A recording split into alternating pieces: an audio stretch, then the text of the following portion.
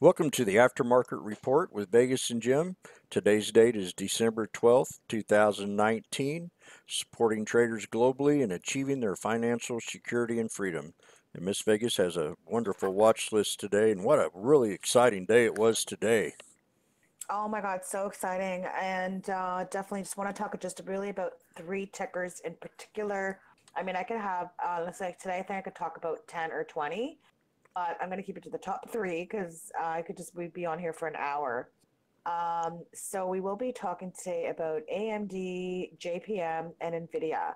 But before we get started, the big news obviously is that US did reach a phase one trade deal with China in principle pending the approval, which obviously they did get the sign off in the end. So that was great.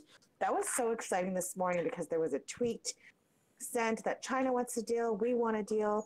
And then we were waiting on the edge because President Trump was having a meeting with his advisors at 2:30 in his Oval Office. And then we finally got the word that the deal has been approved. And then we got the confirmation later on in the day that the deal has been signed. So this is fantastic news. And the market just loved it. So that was great news and congratulations. But I got to say, it was a bit of a roller coaster ride with many trades because a lot of them were stalled, pullback, ripping, not ripping. It was just all over the place. So I want to talk to you guys about AMD. So AMD had news, and thank you to my wonderful team at the Trade Exchange.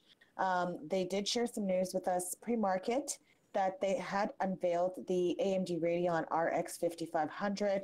You can see that here. Jim can show you how we traded this. So we did trade this one here in particular based on that news and based also on the China hype. I've been watching AMD closely for quite some time and definitely decided that, you know what, I want to take a trade on this today because I really like what we were seeing. So we took the AMD option trade and we took the $39.50 strike, and those were 59 cents at the time that I did see them. They did open at 37, and look where they went, all the way up to 310. I mean, people were selling these at like a dollar because they were happy with 100% or a dollar 20. And then some people just kept holding, and held all the way in some cases to a little over 275. But congratulations if you did trade AMD yourselves, and definitely keep this on watch. I don't think AMD's done. I think it's very strong right now, and definitely looking for a continuation and looking for the stock to still have momentum and still keep going. I'm not going to be surprised if we can see this stock longer term head towards at least, I'm going to say 45-ish or maybe even 47. So Jim, let's hear what you think about AMD. Well, it was definitely today was the day we've been waiting for a long time, and AMD is in that sector that really depends on China, so that's what really boosted this trade up today, and it ran like a Dickens. We had to break a resistance pretty much right around this 41.35 area. I had a 41.26 resistance that we had to break, and we did that today. It had a really pretty good pullback. It was kind of consolidating in a channel on a 20-day channel for about 20 days in a way. And but we had to break that resistance at 41.26, and then we had the high today of 43.27, which I have a resistance level at 43.20. So Miss Vegas is right. This thing can move up to $45, maybe 47. Who knows? This stock kind of been congesting here for the last uh, ever since it hit that $30 level. And we called this out, and I'm going to post this up on a yearly chart. We called this sucker way down here last year at $9, and she had a big run to that $30 mark that we've been talking about, that we had a goal to hit, and she kind of had some higher highs right there and then consolidated right here at that 33.90. And then once that happened, it went ahead and broke out. And then here we are with new highs. So the resistance we got to break tomorrow is going to be 43.20. And then I'm going to give you a support level where I think it can pull back. We had an ascending triangle here, or at least a pennant flag into the closing as you can see right here, with higher lows and lower highs with that big breakout, and then we had the extended breakout on that after that happened. So this thing's very bullish. I think this can pull back to this area right here at 42.72 for your first support. Then maybe your probably your lower support. I'd hate to see it go any lower come tomorrow at 42.15, but everything got a little overextended today. It wouldn't hurt for it to pull back a little bit and then try to retrace that top at 43.20 and break that and head to 45. So again, lower support, probably your third support. This would be your second right in here. Bam. Right there at 42.44 is going to be your second. And then it could run off that 200 EMA on a daily 1 minute, or it can pull back to this previous high we had here at 42.15. And that's AMD. And the next one was another good play in the room. One I didn't take, but JP Morgan. Oh yes, JP Morgan, another beautiful. I mean, again, we could talk about so many, but this one here was one of my favorite ones today too. And the reason I actually picked this one, no news on JP Morgan, just the fact that it has 52-week highs. And you've got to pay attention to the stocks when they're 52-week highs. The only thing I will say I actually regret is I was so overwhelmed and so busy with Tesla and Boeing and so many other trades all popping at the same time because of the tweet that was sent that the US and China really want to make a deal. And the market was just going absolutely crazy. And I didn't pay attention to JP Morgan. And then when I finally started to pay attention to it, it was just shy of 10 o'clock and saw an opportunity here to trade this as a day trade. And it was the 136 calls. And again, really because of the 52-week highs, just keeps making new highs, new highs, new highs. And we took this trade from $80 a contract, went all the way up to $255. So an opportunity for a lot of good opportunity here for 200% gains plus. Now, whoever caught this, I got to tell you, whoever caught this at the open today down at 12 cents, which was $12 a contract, congrats to you. That was an amazing entry and a great trade. So if you caught that right at the open, what a trade. That was beautiful. And definitely keeping JP Morgan on my radar because this just keeps making newer highs. Jim, I want to hear about JP Morgan. You're going to hear about it.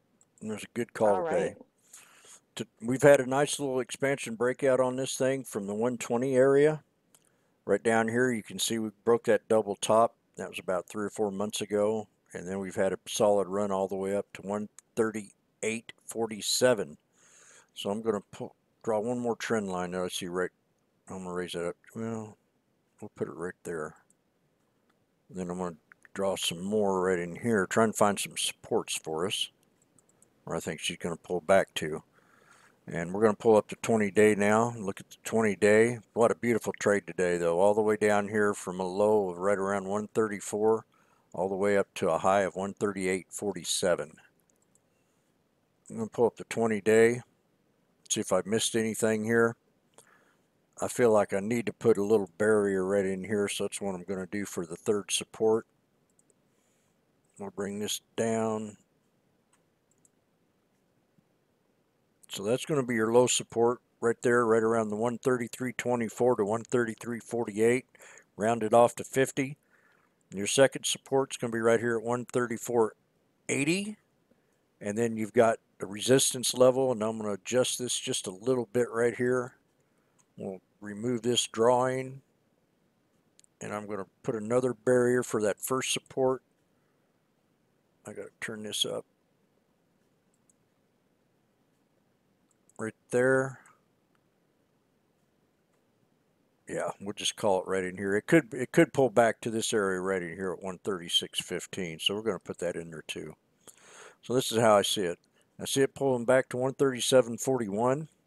Your second support is going to be in this channel right in here between 135.69 and 136.15. And then that third support is going to be right here at 134.80.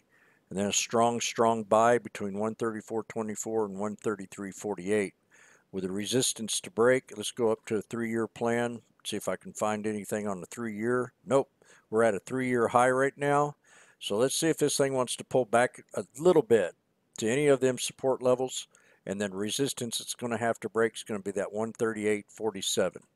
And what a great trade today. And the next one we're going to talk about, one that Jim Cramer's bullish on, and I'm bullish on, and Vegas is bullish on, and that's NVDA. Yes, NVIDIA. So, NVIDIA, obviously, this technology company incorporated in Delaware, but located in California in Santa Clara. And, they're one of AMD's competitors. I mean, they design the graphic processing units, what everyone refers to as GPUs. They're very into the gaming and professional markets as well. They do what they call the SoCs, which is the system on a chip, and they do a lot of stuff for mobile computing in the automotive market. So definitely NVIDIA is one to watch. I mean, obviously we know AMD is one of the competitors, but so is Qualcomm, so is Intel. So definitely keep this on watch because this is one that is definitely having its moment. So let me hear about NVIDIA, Jim, because I'm not currently in an NVIDIA trade, but I'm definitely going to be looking at it tomorrow. All right. Well, I've got this all pretty well fogged up with a lot of trend lines. So I think I'm just going to go ahead and erase them all real fast because I didn't think it was this blurry. So we're going to draw some resistant support levels. We got one right here at 221.41. I got another one right here at 222.68.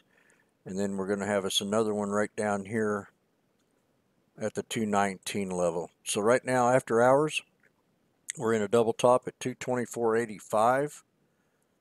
And I'm going to pull that up on the daily 1 minute. And let's see if I can find one more little creature right down here in case it knives on us at 215.53. I don't think we'll see that, but you never know. Chip makers, I'm going to be bullish on into the year and maybe into next year. So don't leave out MU. Let's go ahead and pull this MU. That'll get you a little thing going on with all them. We got a lot more room to climb on this trade. I think it's over. It was oversold. We bounced off this 200 a couple of times. This is on a 3-year chart. So I'm going to draw me a little resistance right here for our next resistance to go to. Then we got another one right there and another one right here. So I'm going to have 3 resistances that we're going to reach. Yeah, put her right there. So I'm going to bring this up to a 20-day. Beautiful. Got a little support right in here. 224.06. Yeah, put that in there. I think it can pull back more. Yeah, first support is going to be here at 222.68. If it pulls back to that, that'll be a nice little place to get in it. 222.68. Don't go in too deep. Definitely a solid support here at 221.41. And that third one's going to be right down here at 219.98. Then you got to, you can keep just drawing them on down as they go at 218.15. So let's see our resistance levels. We got 226.48. First, we got to break this resistance. We do have a double top after hours. And I'll pull that up on a daily 1 minute. Draw that trend line right there. Then you got another one right here. So we're going to relook at this. You see where that 200 EMA is right there? And that trend line I just drew, I drew it from that pullback right there after hours and to this consolidated area where it had that breakout, and it run right into that 200. So that's going to be your first support, 223.28. The second one's going to be right down in this area here, and I'm going to adjust it to 222.26. And then the third support is going to be right down here at the 221.48. And if it falls down more than that, it's going to be a strong buy. And the resistance levels that we got to get to, I'm going to pull up the 6 month, magnify this up. I don't know if I can do that. Yeah. So we got to break the resistance level of right here at 224.79. Then we have the 226.48 after that and the 228.94. Now if this pulls back to this area right in here at the 221.47 area, we did have a top there, and that's going to make it a real strong support. So always keep that in mind when you're looking at this is a 6 month chart right here. But that number is 221.41, 221.37, 221.41 area. Strong buy. And that's going to be NVDA, and that is it for the aftermarket report. But I want to look at this one more time in a daily time frame, 1 minute. This 221.41, like I said, is going to be your strong buy. That's going to be your low support. Your third one's right here where we had the mountain this morning at 222.26, 222.68, and 223.32 with a resistance to break of 224.79. And that's with a market report. Please go to our website, follow us on Twitter. If you're not in the room, hit that like button, follow us, and we're also got a couple links here to StockTwits, Pinterest, our YouTube channel. Please subscribe and ring that bell for future updates. And we do have a merchandise store if you decide you want to buy some merchandise. And Miss Vegas, anything else you'd like to say? Really, it was a great day today. I've waited for this day for a long time, and it just didn't play out for me right today. You My know what? I option. think today, I mean, tomorrow looks like so far, market's still looking strong because I'm actually watching as we speak. I Okay. mean, AMD is about to have a double top break. Tesla's holding up, at 359.32. Boeing's holding up as well. Yep. Boeing was meeting with the FAA today, but, had a huge pullback and then totally reversed. So that'll be for sure someone to watch tomorrow too. So, I mean, the market's looking pretty strong, pretty green. I think everyone's finally relieved about this trade deal finally being signed and can actually maybe breathe a sigh of relief. So we'll see what the market shows us tomorrow. I'm excited for Friday. Hopefully it's going to be more green.